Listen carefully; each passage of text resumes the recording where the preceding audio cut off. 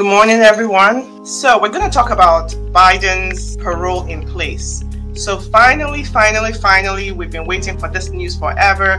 They gave us a date when it's going to get started.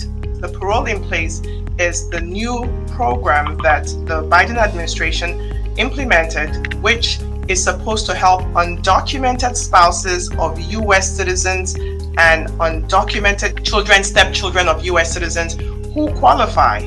So now you have to establish documents to show that you've been in this country for 10 years. And that's proof of your presence. To get this, what you're looking for is receipts, rent receipts, utility bills. If you can get one for every month, that you've been here, that's helpful. Or if you can, just get to the best you can. You want to get rent receipt, utility bills, school records, report cards, hospital or medical records, attestations to your residence by religious entities, unions, organizations identifying you by name. All of this information is in the USCIS website. So, just go take a look at it. If you have official records from a religious entity confirming your participation in a religious ceremony, which shows that you were here, that would help.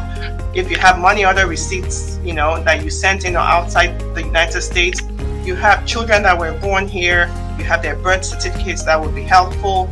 You have dated bank transactions, that would be super helpful. You have automobile license receipts, title or registration, deeds, mortgages or rental agreement contracts, insurance policies, tax receipts, tax returns, and all of that stuff. I mean, this is not an exhaustive list by any stretch of the imagination.